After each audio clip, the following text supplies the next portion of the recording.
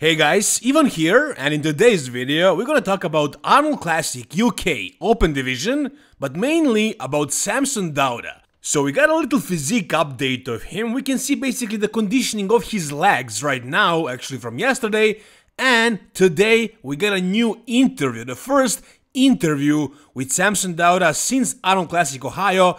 It's on Full Arabia channel. AJ Kelly Roberts interviewed him and he asked him some tough questions. So we got some interesting answers.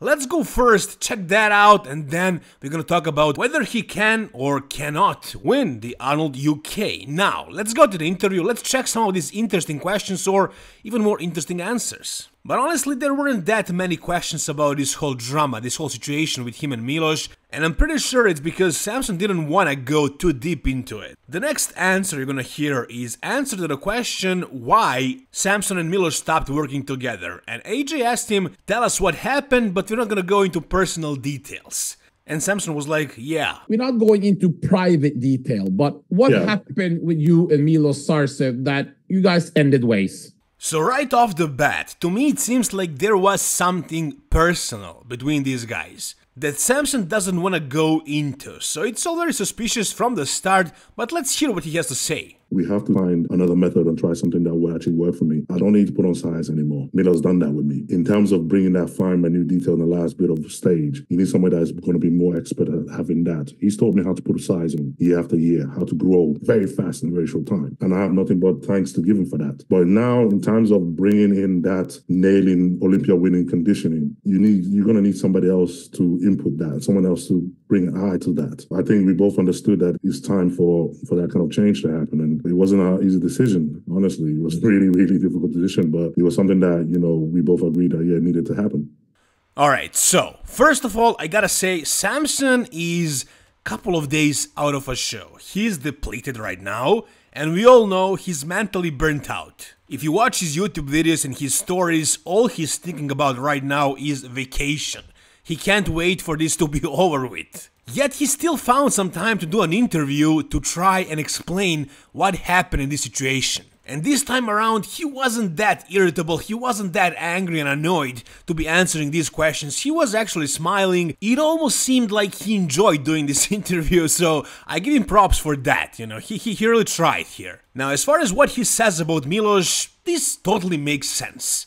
This should have been the thing that he said at the beginning in a post, without mentioning that his wife prepped him for those two shows, without discrediting Milos, and everything would be fine. There would be no drama. There would be one video on my channel about this, and that would be it. It will be finished like that. But it didn't happen quite like that, so it was fun with these videos here, but I think that's pretty much over. I think this is gonna be the last video about Samson, because here he pretty much explained everything. So basically what he says is he needs a different coach to get him to the next level of conditioning. He doesn't need any more size. Milos has done that for him. He's done a great job. He's thankful for that. But now he needs somebody else to get him to the final level. Now there is one thing about this that I didn't like at all. Let me play it again. In terms of bringing that fine minute detail in the last bit of stage, you need somebody that is going to be more expert at having that. So he says he needs somebody else who is more of an expert in bringing the final detail on the stage.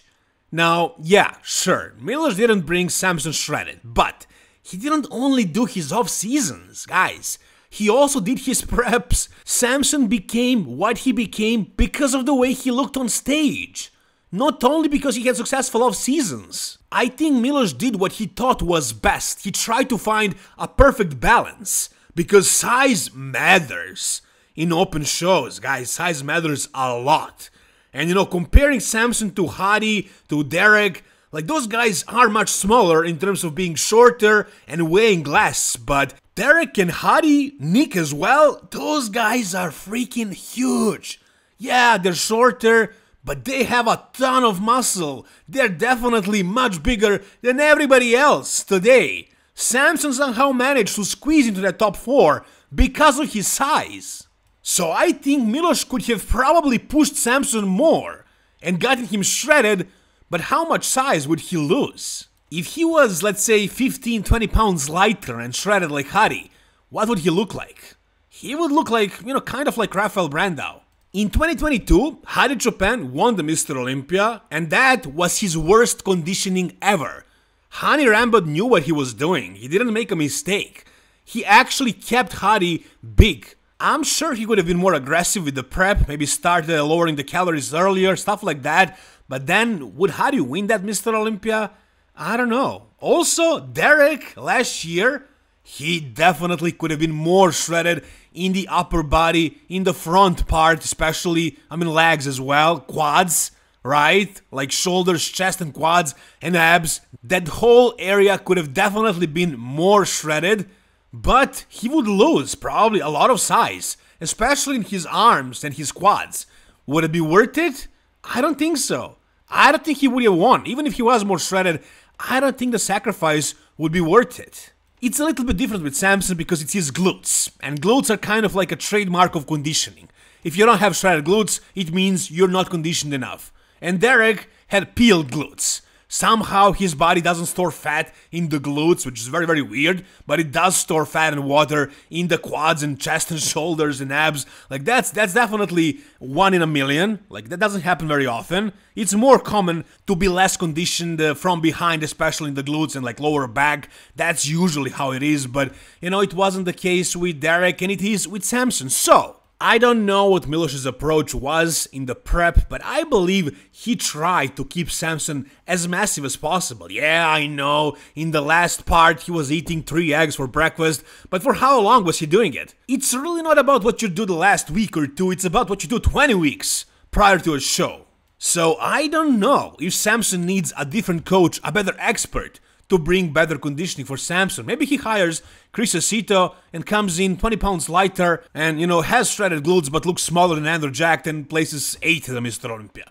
That's a possibility as well, guys. We don't know that yet, but let's say Samson does a very productive off-season now and then he actually has enough muscle to be able to sacrifice a lot of the fullness, and in that case, he can probably bring better conditioning and still have the size to go against the other big boys. Now, also, it could be like that, I don't know if it's real or it's a myth, but, sometimes they say some people have like too thick of a skin, and it's kind of impossible to get really shredded, to get that see-through look that Hadi has, for example. Maybe depends on the way your skin is. Maybe Samson's skin is really thick, especially in that area, so it doesn't matter how lean he gets. Maybe he's already lean enough. It's just his skin that is just too thick and you just can't see the details of the muscle. That's also a possibility. We still have to wait and see if Samson is gonna eventually bring that next level conditioning. So if he doesn't, then it's not the problem with Miloš Sarcev. It's the problem with Samson, his genetics. But Samson doesn't know that. He wants to try something different, and I support that fully. I have no issue with that. I just don't like the way he discredited Miloš by saying that his wife prepped him for Romania and Prague and brought better conditioning than Mr. Olympia, where he prepped with Miloš. Also, as far as Miloš knows, he was the one prepping Samson. He spoke about that on different podcasts, so it's very nasty situation about that, but everything else, I'm okay with. Alright, now let's play the next question. This one is also very interesting. It's about when he decided to stop working with Miloš. And that was after the Arnold, Ohio, correct? Yeah, it was after the Arnold, Ohio. So that means you did not choose this before the show or during the show. This was after. So as you can see, AJ was very respectful and very careful what he asked Samson. Again, he is not in the best place mentally right now, so he shouldn't push him, but I would ask some tougher questions. For example, this one, I would ask, why did he decide at that moment? Was he like, if we bring conditioning for Arnold, Ohio, we're gonna continue working together, and if we don't, that's gonna be it? Did he think about that before? Or did he really decide after? Was it on the same day he posted the stories? Did it have anything to do with him not feeling well that day and going to the hospital and regretting the decision he made between the prejudging and the finals? Whatever it was. Is the reason for ending things with Miloš somewhere there? That part is still unanswered. It's a little bit shady, but it is what it is. Now let's proceed to the next question, and this one I found very, very interesting. Marlena, your wife, is styling you in for the Arnold Classic UK. You said that she picked you for Romania and Prague. How did that come that she picked you for those shows when you were with Milos at the time? Well, Milos was there, hands on the ground. He did Olympia with me. When we came back home and we decided we're going to do Romania and Prague, Milos was still in the US. There's only so much you can pick up from, videos. And Mel has been with me the whole time. I mean, Mel was the one she worked with me through my whole amateur. She turned me into a pro. And even now, when we work with other coaches, she's been there communicating with them. So when we come into the Romania show, it was like, okay, Mel has an idea for what she thinks we can do to be better for this one. Should we just give her a try? Let's see what she can do with it. And she stepped up and she did it Romania show. She had one idea. We did that. She did it again. So we kind of like, okay, that was a good idea and everything else. Okay, so that's how it came about. I mean, Marlena or Mel, she actually did compete. She was a competitor and she brought Samson into the sport, actually. And she prepped him, he became a pro with her, which is amazing, which is awesome, props to her for that. But the part that I didn't like too much is when Samson says she kinda worked, she was involved with all the coaches that Samson worked with. So when Milos was deciding what Samson was gonna do, she was mixing her hands into that as well. Which I don't think is a smart idea. I don't think that ever plays out well. And I'm actually surprised that Milos accepted this. Well, I guess he kinda didn't have a choice. He had an opportunity to actually win the Mr. Olympia with this guy, so he probably settled for some things he didn't necessarily like. But let's imagine Samson works with Hani Rambod next. Do you think Hani Rambod would be okay with this? I don't think so.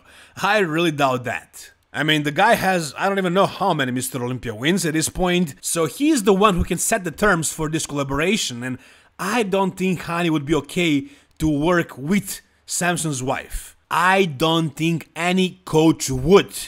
I mean, there is talk that Samson might hire Patrick Tour. I don't think Patrick would be okay with that either, even though he didn't win a Mr. Olympia yet, and this would be a huge opportunity for him. I don't think Patrick would settle for that. No coach would be happy with that. Some coaches would go with it, but some wouldn't, because it's definitely not ideal. And I think this is the main reason why this relationship ended. And also, I'm criticizing Samson for not making a post, but honestly, if Milos didn't make that post, I think Samson would maybe continue working with Milos after all this. Yeah, it is a messy situation, but it's not really beyond repair. But now, when it's all public, it's way more messy, so I think those guys are done. I think Milos just had it. He couldn't go along. I think Milos just had it, like, he was done. He couldn't continue doing it anymore this way, and I feel like this is the reason why this didn't work. And also, I'm pretty sure, if this wasn't the case, if Milos was the only guy making the decisions, I think Samson would do well. Now, I'm not saying that his wife, Samson's wife, is a bad coach, but she's not Milos Sarcev. I mean, she's not top 2, top 3 coaches in the world. Come on. I mean, this guy has been prepping top Olympians since the 2000s. Guys, what are we talking about here? I just don't get it. How does it make sense to interfere with one of the best coaches in the world? Even if she has ideas, as she says, she still should have just let Milos do his work and just support Samson emotionally, mentally, whichever way, but just let the expert work. Let Milos do his thing, do what he's paid for, do what he does best. And I think if that was the case, they would have had more success. Maybe he would have won this Arnold Classic or placed higher than Mr. Olympia. I mean, we don't know that, we won't know that. The relationship is over. Now it's his wife prepping him for Arnold UK. And, we'll see. We'll see what kind of conditioning Samson is gonna bring to the Arnold UK stage, but honestly, I wouldn't have high hopes, even if he was prepped by Hani Rambod. I mean, 2 weeks is probably enough time for him at this stage to get even better, but, considering his mental state right now, how burnt out he is, how sick of it all I don't think he's gonna really be in it with his heart. So I don't expect a better version. Even if he looks worse, I don't think it's really that much about who is prepping him at this point. I think it's all about his mental state. And in this video, his legs do look dry, but his legs are always dry. Overall, I think he's not gonna be at his 100% without Milos. But honestly, I don't think this is gonna be a testament of how much Milos meant to him as a coach. I think it's all about where Samson's head is right now, and in his head, he is on a vacation. since a long time ago. So this guy is burnt out. He's gonna do this show. He's gonna look, I'm guessing, we'll see, but I think he's gonna be like 90%, 80%, we'll see. And I don't think he can win if Hadi shows up, and I don't think he can place lower. I don't see Akeem Williams, John De La Rosa, or James Collins yet ever beating him, even if he was like at 70, 80%. Because you saw improvement in the Arnold Classic, like he was much better, especially in the back, I would say arms, shoulders as well. He is just so dominant right now. It doesn't really matter how detailed, how shredded he is if you compare him to the second tier of bodybuilders. It doesn't matter if you compare him to Hadi, Derek, or Nick Walker, but as far as other guys, not really, not at this point. So that's my prediction for the Arnold UK, and that's my take on this whole Samson and Milo situation. Whatever you guys think, tell me down below in the comment section. If you guys enjoyed this video, give it a thumbs up, and for more content like this, guys, please stay tuned, subscribe to this channel. Thank you so much for watching, see you soon guys, all the best, and bye bye.